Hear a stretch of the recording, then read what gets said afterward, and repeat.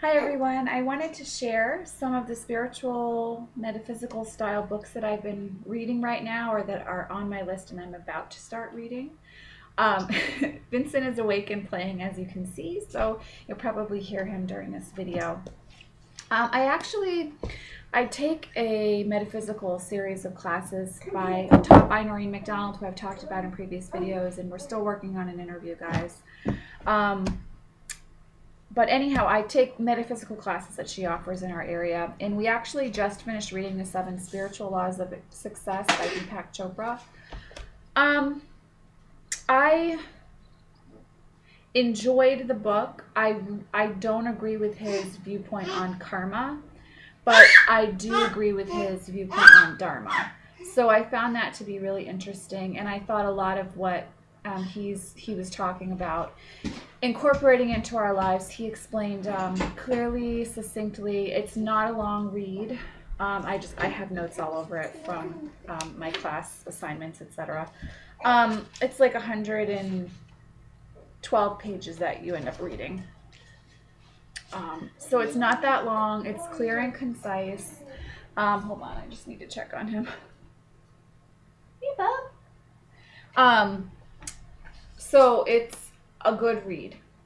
Like I said, don't agree with everything, but it was an interesting and a good read, and I enjoyed doing some of the exercises in a class situation. That was a lot of fun. So I still have like the last 2 pages to read.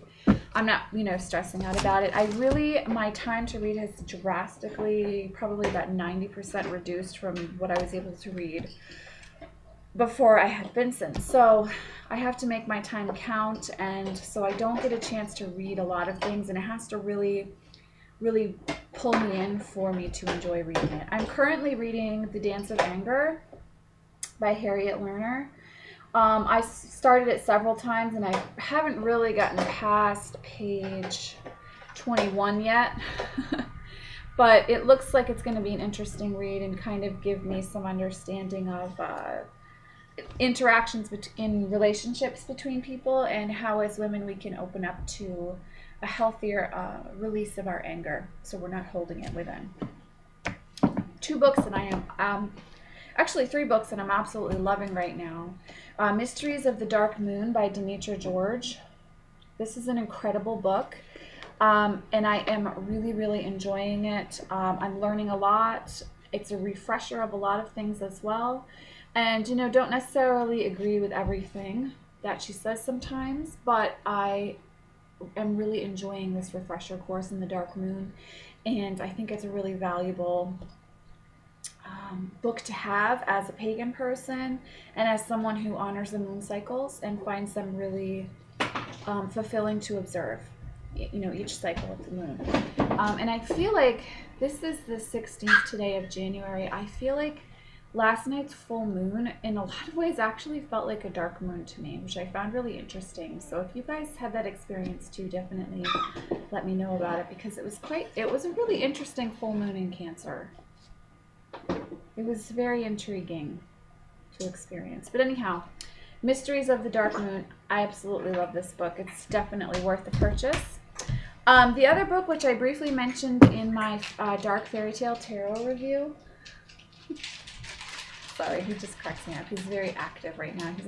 Vincent's having a lot of fun, and he's a lot of fun to be with right now. 10 months is a really great age. Anyhow, Fairy Tale Rituals by Kenny Klein. This is a really interesting read, and Kenny Klein really comes from like a coven practicing tradition, and so a lot of his rituals are set up so you can do it solitary or as a coven. There's a few of his rituals that I definitely want to incorporate into my own practice in my own way. I wouldn't, I don't do other people's rituals verbatim or anything like that. It just doesn't feel authentic to me. But I'm more enjoying the in-depth look at the fairy tales and the mythology behind them, and his kind of reconstruction of them for the purpose of ritual. And if you're new to ritual and drawn to the shadow side, shadow work, etc., this is a really great book to kind of get your creative juices flowing with ritual. So I like this. I definitely I don't practice my ritual like he does, but I think it's an interesting and intriguing look. And I love the way he weaves the mythology and the fairy tales into ritual in a proactive way. But he also examines going back before Grimm. He really incorporates kind of like the Grimm fairy tales, but he takes it back farther. So you can see the way that the fairy tales were meant to be before they were kind of bastardized for public consumption, etc. So that is definitely a great read, Fairy Tale Rituals by Kenny Klein. I'm really enjoying that. And it's another book you can take your time with, which is really great for me because I often just get to read for like 5 or 10 minutes now, and then I have to put the book down and walk away and come back much later. So it's nice that both Fairy Tale Rituals and Mysteries of the Dark Moon, I can do that, and I'm able to step back into the book very easily.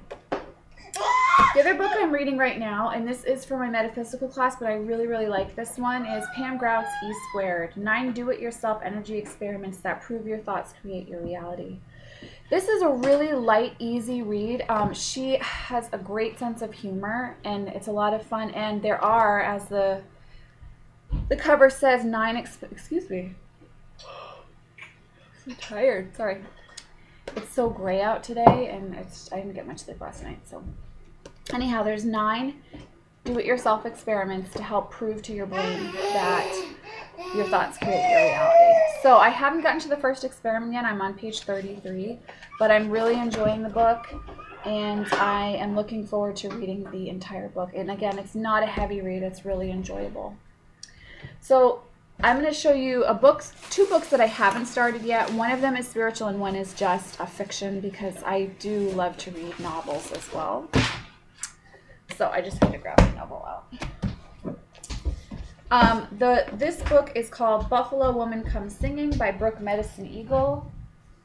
This is a spiritual read, and I'm really looking forward to it. There are exercises in it, etc., that I think are going to be really beneficial and really tie into my practice. Hold on one